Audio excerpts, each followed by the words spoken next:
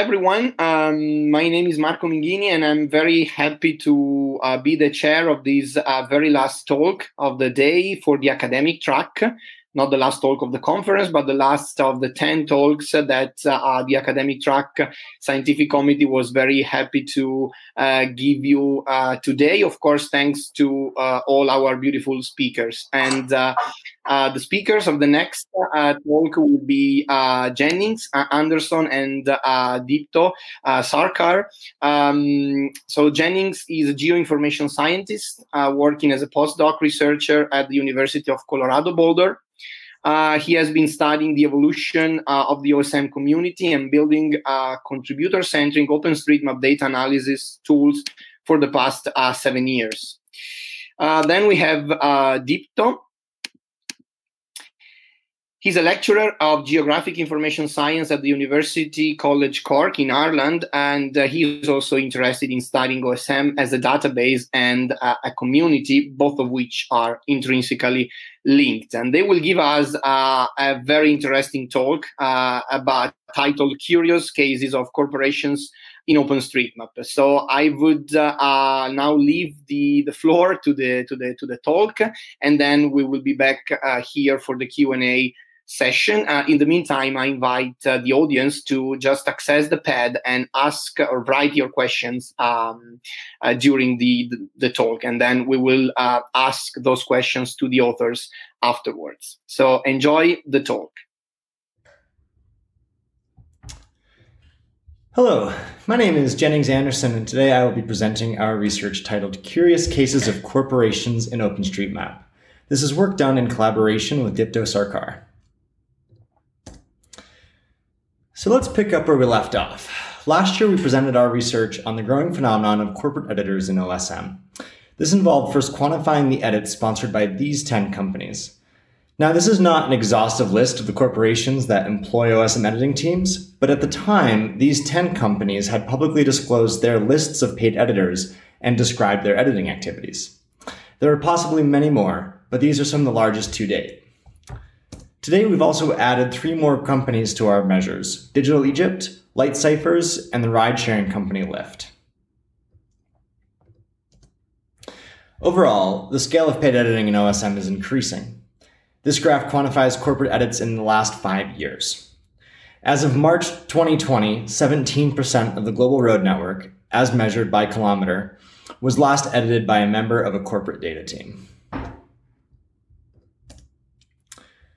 So how do we quantify this editing activity in OSM?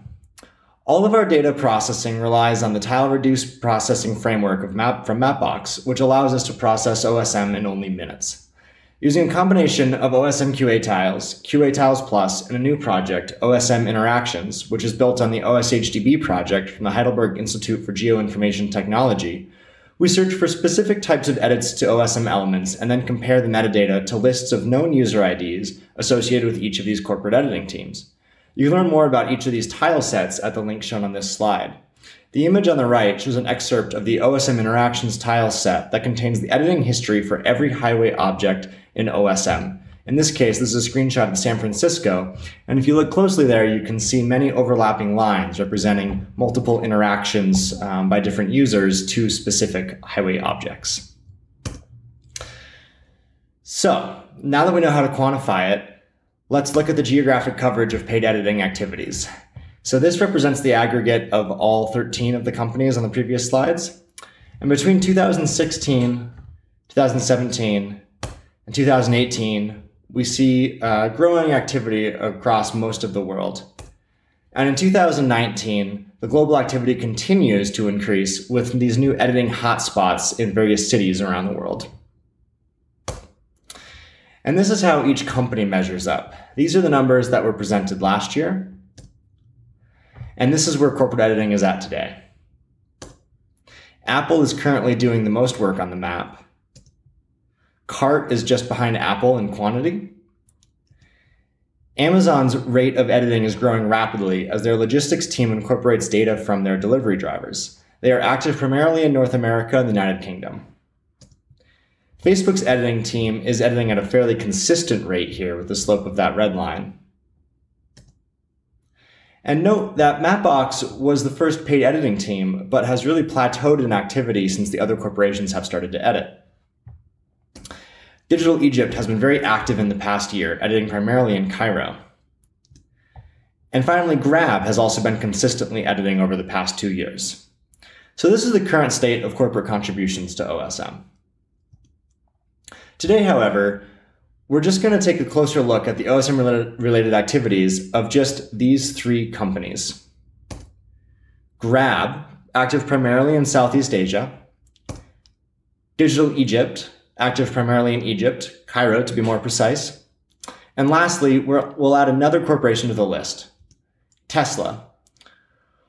While Tesla may not directly employ a data team to edit the map, we're going to explore some interesting Tesla-related editing activity in late 2019. So first, Grab. Grab is a Singapore-based company active in Southeast Asia offering ride-hailing, transport, food delivery, and payment services. Grab is actively editing OSM data since 2018 and has thus far edited more than 1.6 million features. And Grab's focus on transport-related services implies that a navigable road network is a priority. Road topology and navigation restrictions are non-trivial to encode. We're talking, of course, about turn restrictions in OSM. Turn restrictions are relation elements that involve way elements, typically with the highway tag, and describe relevant routing information between them, such as no right turn or right turn only, etc. So let's look at some turn restrictions globally. These are visualizations from a project called qa-tiles Plus. They're created by extracting all the restrictions from the planet file and then putting them into something that looks like an OSM qa-tiles format. Here's the turn restrictions present in San Francisco. And here's where there's turn restrictions in London. Here's the turn restrictions in Frankfurt, Mexico City, and Rome. Now, according to Tag Info, there are 1.3 million relations with this restriction key. These are the turn restrictions in Singapore. 7% of the turn restrictions globally are in Singapore. And here's an animation of the work that the Grab team has been doing in the past 2 years. The dots on the map represent turn restrictions. The green ways represent OSM highway objects. Grab has edited over 100,000 turn restrictions in Singapore. We choose to highlight Grab's OSM editing work because it represents a highly focused effort put in by a single corporation in a specific place to build infrastructure needed to support their business directly. In doing so, Singapore is an incredible outlier in the density of turn restrictions, and we can only assume that routing with OSM data is then much improved in Singapore. Overall, however, Grab's efforts of improving this data, especially this complex road topology and these restrictions, and building a community of editors in Southeast Asia is beneficial far more than just to their company, but for the entire OSM ecosystem and anyone using that data. The next company we'll look at more closely is Digital Egypt. As of March 2020, Digital Egypt has edited more than 2 million features in Egypt. More than 1.7 million of these objects involve objects with the address tag. And these edits comprise 94% of the objects in Egypt that have an address tag. So, similar to Grab, Digital Egypt's contributions are improving the usability of OSM data for everyone in North Africa, specifically geocoding and place finding. So here's a heat map of Digital Egypt's editing activity. And here's a close-up of their work. Each yellow dot represents a node with addressing information. And here's another region. And that's Cairo. So unlike Grab, Digital Egypt does not operate their own services, such as routing, built on top of their data infrastructure. Their hyperlocal focus and dedication to improving data for a country with a dearth of spatial data distinguishes them from other corporations who are using the map within a product by instead making the local data the product itself. The third corporation of curious interest is Tesla. Tesla is an American manufacturer of electric cars that was found to be using OSM parking aisle information for their vehicle's self-driving summon feature. This information came to light in this November 2019 blog post on the Tesla Motors Club website. Tesla's summon feature allows an owner to instruct their vehicle to drive autonomously to them through a parking lot. One Tesla owner witnessed their vehicle take the circuitous route around the parking lot rather than driving directly to them at the front of the store. So they went to OSM. They updated the parking aisles in the map and returned to the lot to find that their Tesla had gotten smarter and knew about these new parking aisles. Therefore, it was discovered that Tesla must be ingesting OSM data as part of their routing. And not just the primary road network, but these very specific parking aisles. So, for proper functionality, the summon feature requires detailed maps of parking aisles within larger parking lots. These data are relatively sparse, as their utility to the overall map is minimal compared to the actual road network. We found that the average number of parking aisles added per day in North America increased by 71% between the time frame of 2016 to 2018 and 2018 to 2020.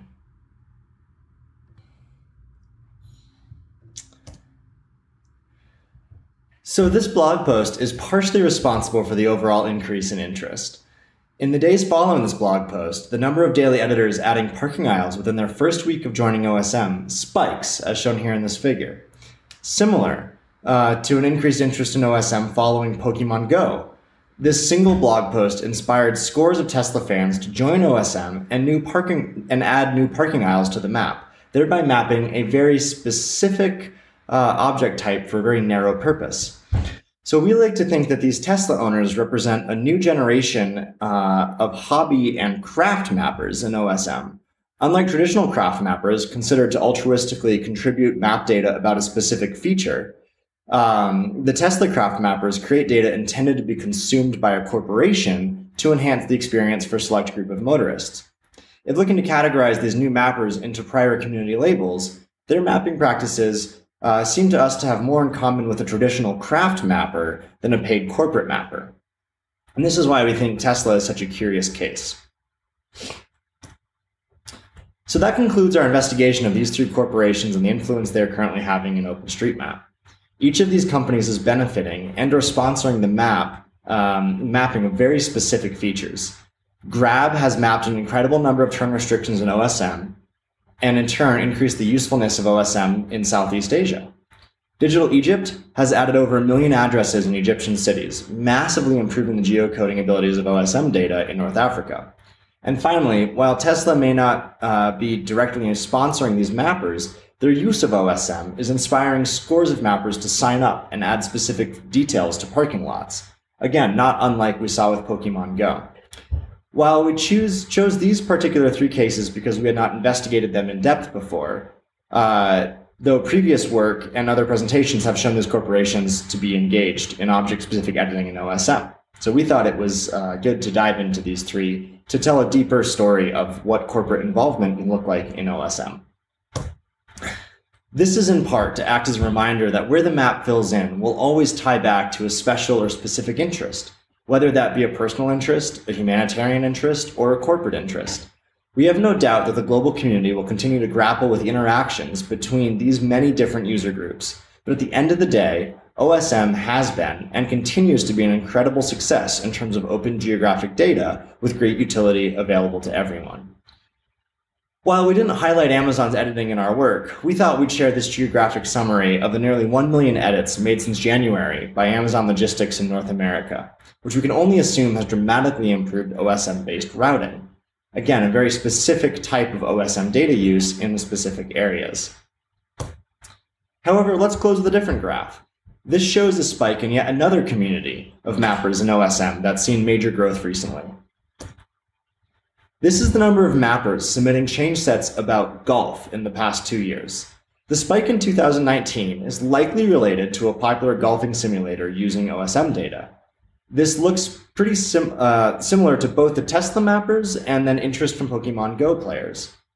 We end on this graph to again reinforce the notion that the OSM community continues to expand and evolve as more people and companies adopt OSM.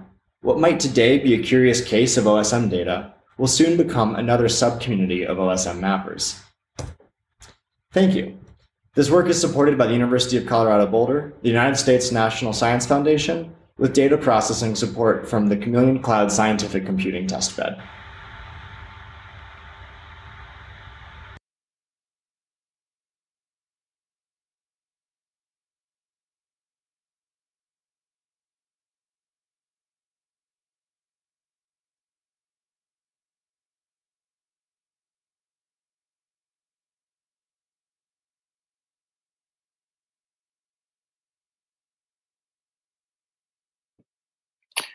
Okay, thanks a lot, Jennings and Dito, for this very interesting talk. Of course, there are some questions, given the high interest that this work generates. Just before going to the Q&A session, let me just say that we are particularly happy to have Jennings in particular here, because Jennings, I think, is the only author who presented in the last, which are all the 3 editions of the academic track, 2018 in Milan, 2019 in Heidelberg, and 2020 online conference. So I think, Jennings, you kind of won this let's say competition, want to call it like that. So you are the only one, and we are particularly happy, especially given also the high interest of all your talks, not just, of course, this one. But let's come back to the pad, and let me just go to the first question from Guillaume Richard. The question is, if mapper A maps away and corporate mapper B cuts the way in two, do you count those ways as created or last edited by A or B? Yeah, that is a great question. The answer is it kind of depends, and that's part of the reason why we are advocating for more of these kind of deep dive, close investigations of what's happening, because I think we can get a big picture from quantifying these edits. But to get into the nitpicking of what happened with this object here and this object, that becomes a lot more difficult to quantify. Kind of the hope with some of this analysis is that by quantifying it at a large scale, we can get a better idea of kind of where it's happening and to what extent, whereas some of those very specific edits are more difficult. So the short answer on that is that if counting, it depends on the data set that we're using for that, and we're kind of use multiple data sets for different pieces of work here. The osm-qa-tiles will count that object as being last edited by the corporate mapper, and for that reason, like that initial statistic we give, which is as of March 2020, 17% of the global road network was, quote, last touched by a corporate editor. And that's kind of why we make that distinguishing kind of attribute on that, because that is a difficult thing to measure. Now, that's the beauty of tools like the OSHDB and things that we can better reconstruct the full history of OSM. And so this is what the osm-interactions tile set does, which is built off of the OSHDB from Heidelberg. That will allow us to look closer at that interaction, which says, okay, this road that was initially created by this mapper, and then corporate mapper came in and made an edit on that. It wasn't a new creation. And so we can't get at the nuance of that. So for the larger statistics, it does just say the corporate mapper did that because they were the last ones to touch the way. However, when we dive into some of these things and we're looking at who created objects or just trying to use more specific language, then we are considering that full editing history. Thanks a lot, Jennings. I hope this answered the question from Guillaume. The second question was, I think, more about the concept and the definition of corporation that you took, because there's a question on HOT, the humanitarian OpenStreetMap team that has done paid mapping in the past and has employed people to do that. So why did you not look at that? Absolutely. And so, yeah, this is something I should have included that slide in this talk, but the way we've been kind of thinking about this now is like, I mean, OSM is this community of many communities at this point, and no mappers really fit that cleanly into any single box. And I think that's something that we want to kind of talk more about, is as people are moving between different organizations, maybe someone starts out as a hobby mapper through a hot task and then end up being eventually employed by another organization. And so people are kind of moving through this community. And so we want to be really careful in how we just start putting people in boxes when we start kind of quantifying that. And so specifically what we were looking at in this work was trying to focus on just those corporations to try to identify these like specific, what we were calling these curious cases, to get people kind of thinking about the impact this is having on the map overall. In terms of the kind of corporations that we've been tracking and kind of watching this growth, those are the corporations that we kind of started with and are trying to find ways to now almost be more inclusive and find better ways to quantify the differences between humanitarian and corporate, but more just like this overlap. And this is all this like kind of conflated mapping. So that's kind of a wishy-washy answer to that. I want to be very careful not to try to pit like corporate mappers against hobbyists against humanitarians. I don't think that that's a constructive dialogue of how the community is and how the map is being made. And so I want to be careful that we don't necessarily do that. And so yeah, that's kind of the answer, is that it's all very interconnected. And then trying to figure out who is paid and who isn't, and it gets very difficult. So there's really hard lines to draw. Thanks, Jennings. I fully agree with your answer. On this topic, I just want to point everyone to a talk that we had a couple of years ago in the academic track titled "Evolution of Humanitarian Mapping Within the OpenStreetMap Community," who basically looked at the activity on the hot tasking manager and how this has grown over the years. So, very interesting talk, somehow related to this question. Let me go to the next one that is from Andy Allen asking, with the Grab Singapore editing, are all those restrictions actually necessary? One common problem in the past is companies adding unneeded turn restriction relations. For example, no right turn into a no entry one-way road. And then I will point you to the pad just to have a look at the links, for example, from TagInfo that I think Andy added. Fascinating. I'm going to bring up this link real quickly here. So this is a great question. I think that there's I think that probably the best answer to that is going to be the Grab team. I don't know much about how they're kind of organizing that or what decisions that they're making. We're just trying to report on what's in the data, which is that there's a lot of turn restrictions that they have been responsible for. And I'm assuming that since they're doing this, that the routing is improving in Singapore, and that this is useful data to the map in that regard. I'm sure this is kind of somebody from I'd be interested. I will follow up with someone at Grab to learn more about this, because I think that there is something to be discerned here between like turn restrictions in their various parts of the world and the usability of that, and how that and how routing works across the world. So I think that's maybe the more interesting conversation to come out of that. So I'm not entirely sure, but I think that would be an interesting conversation to have with the Grab folks to learn about what's happening on the map there.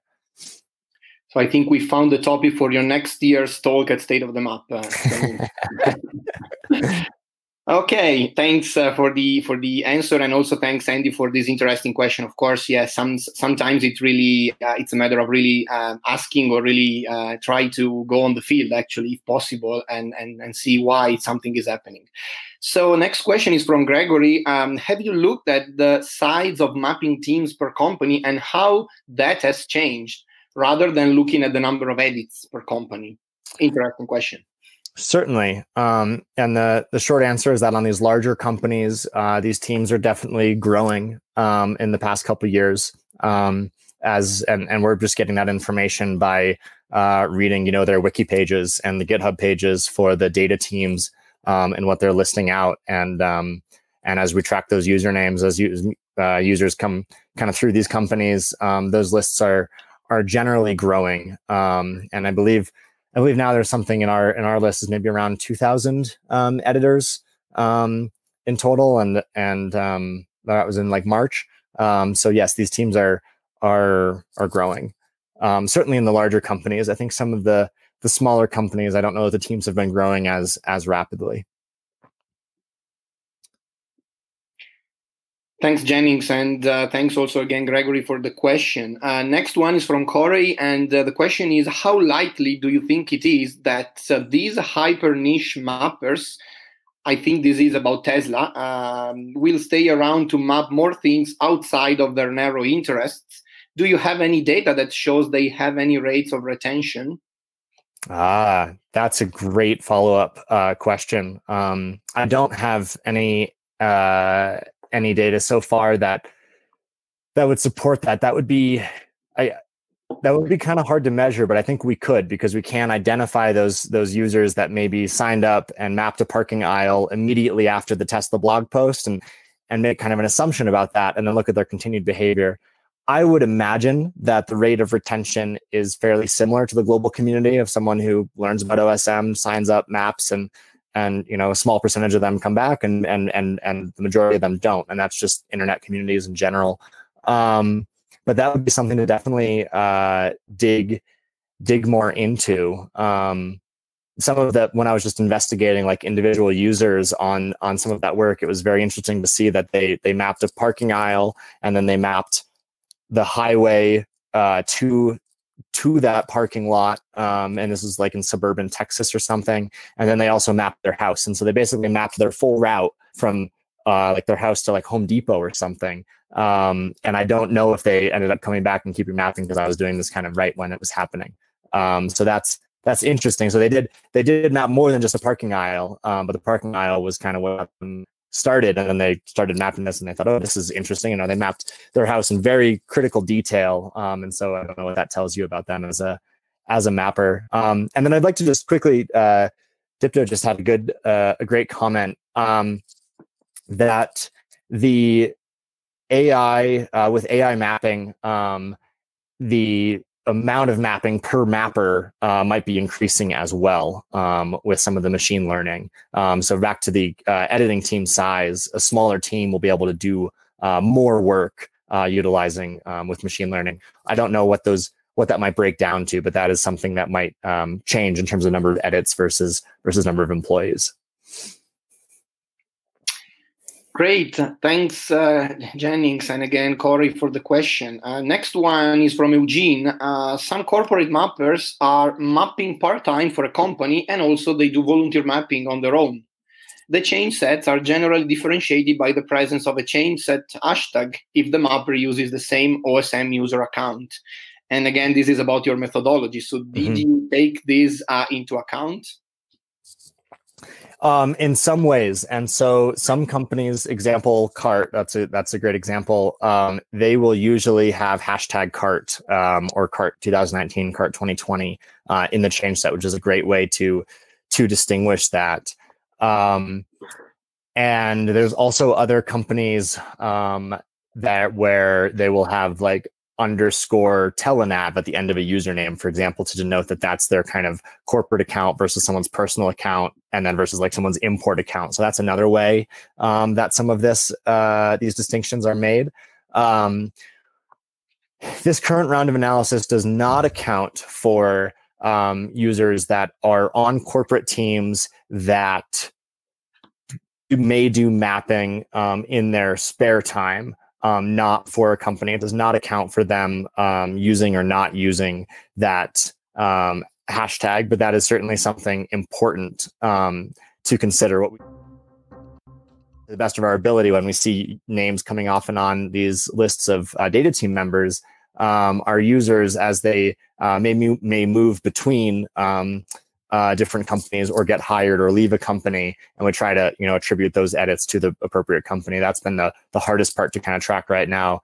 But I think a big next part will be those users that do both of that type of mapping. And that's something to really highlight there, that user will often get kind of lumped into this, like into the corporate bin, when really that's not fair, because they're also in these other other communities of mappers. And so I think that that's another thing to highlight, some of the nuance of how we talk about this, because that's not just a corporate mapping team. No matter how someone feels about that, at some point that's also like just a community member and an editor. And so I think these are important distinctions to make and bring to light. Thanks a lot. And let's go to the next one from Just. Do you think it's feasible to look at the displacement of volunteer mappers? Questions like, does a heavily corporate map area have a higher tendency to lose other mappers? Or do they shift their attention? Or does the hopefully increased data quality bring more people who are interested?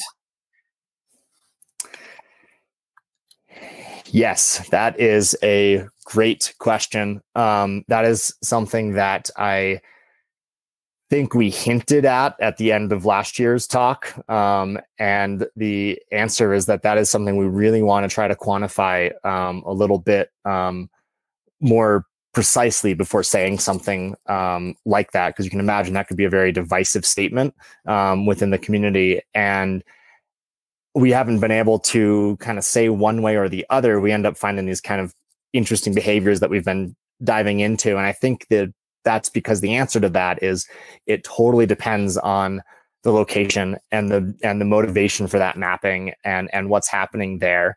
And so I think that there are, I think that's kind of the simplest answer to that, is that's just a very difficult thing to actually quantify. It has potential to be kind of a divisive and harmful narrative that could get kind of spun out of that. And so we want to be really careful about how we measure that and make sure we're getting that right. And I think the answer is it really depends on where. And if there is a community, an established local community that might feel like they're being displaced, we could probably find instances of all of this around the globe. And that's why we haven't kind of come out and said one way or the other. But that's definitely something for future work. And if there's more collaborations or ideas around how we might quantify that, or how we might kind of talk about that in a constructive way, constructive for the whole community and the growth and quality of the map, I'm all ears. I do think that's a very important aspect. Thanks, Jennings. I think questions like these really show how interesting it is to study OSM from a research point of view. So thanks again, Just, also for the question. And yeah, much more to hopefully come in the future. Mm-hmm. So next question is from Anonymous, and it is about, well, is there anything you are willing to say about Google on the topic of corporate mapping? I know it might be not relevant. That's super interesting. I have nothing to say, but I'm not willing or not willing. I don't know anything about Google in regards to this. I think this is relevant to a point, and this was a comment that I kind of made, I believe, on Frederick's talk yesterday. That I think that I don't know about Google's mapping approach or anything there, but I think that this is on the topic of corporate mapping. I think that there is, we're seeing OSM really filling in across the globe and at an increased rate. And so in terms of relevance to Google, there are many places now, perhaps emboldened by corporate mapping, and now places with stricter validation or just more eyes that have seen it, that OSM is definitely a major rival in terms of a data source, not as a product, but as a data source to what Google's able to do. So I think that they're paying attention to this, but that's kind of all I know. If anyone does know more about Google and how they feel about all this, or how we internally as a community might measure up to their scale of mapping and what they're doing, who has better tools? At this point, our tools have gotten really, really good. So these are kind of some great questions that I'd love to talk more about, but I don't know anything about that. So if people do, would love to talk. Yeah, I think that would be really fertile ground for further research and discussion, perhaps. So next question is from Tobias. Do you have any statistics or sources on where the corporation's paid mappers are based geographically? That's a great question. No, nothing that I can say with confidence. I think we can make a lot of assumptions. I believe that Digital Egypt's work is a lot is mostly based in Cairo, based on where they're editing and the knowledge that they seem to have. Other than that, I guess I'm not entirely sure. Other than looking at these companies' websites and seeing like where they're based. But I'm not sure on that. I think that would be kind of interesting to look at, and if there's a correlation on regions of the world that are being mapped. And but I'm not sure what that looks like. That's a great question. Thanks a lot. And we have the last question. What about outsourced mapping companies like Global Logic? And this is from Eugene. Yes, that's a great question. Yeah, we just haven't kind of caught up in our lists of companies to be tracking like that, because to our knowledge, we haven't seen a list of the Global Logic. We can only measure what we can find. So we haven't seen a list of the Global Logic editors. At the time when we started making our lists of corporations that we were tracking, we focused on kind of the top companies at that time, and have just kind of extended that work. So if we're just behind on tracking these lists, and there are more lists of these of data team editors, please point me in that direction, and would love to kind of add them so we can keep quantifying these. Thanks, Jennings. We have also a series of comments in the pad, but given the time restrictions we have, I propose that I would very quickly go through the comments, and you reply with just one very short sentence. So we try to really be quick and go through these quite long list of comments. So are you ready? I'm ready. So your globe looks really cool. Thank you. Here, Matt hire data digitization companies to populate OSM for them, periodically importing this data into their own platform. Yes, I absolutely believe that.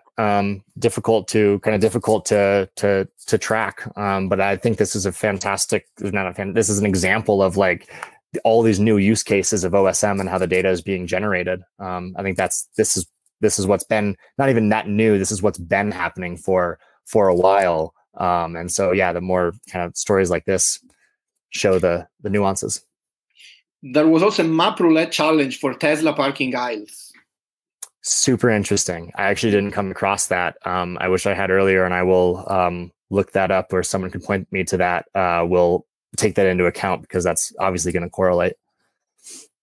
Then a comment about Tesla using GPS or imagery. Let me just read the final part. So all I know is with imagery plus minus 5 meters offset, any such mapping will just do more damage than good.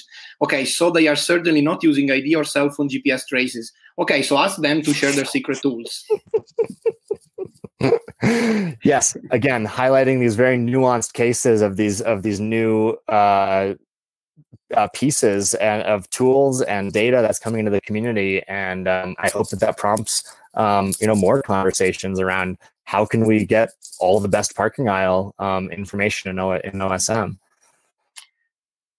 Great talk, and so important to have this discussion. Looking to our own community, the challenge for us could be to strengthen mappers, editors, and validators at all levels, remote and local. Perhaps rather than lament niche mapping of corporations, let's take responsibility, do our bit, and find ways to benefit from all the communities in OSM. Thanks, Annie, for this. I love that.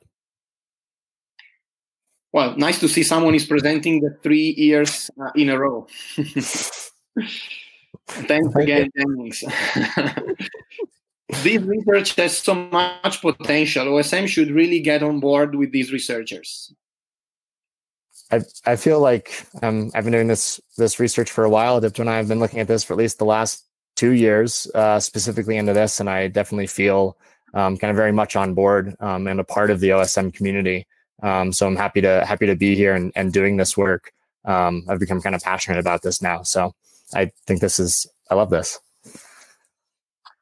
Thanks, Jennings. Let me just add that there is actually an OSM science mailing list, which is exactly a mailing list for research or scientific contributions around OpenStreetMap. So I would really invite everyone to join that mailing list and to ask questions, because basically researchers and people like Jennings are there and would be very happy to engage in discussions around topics like these.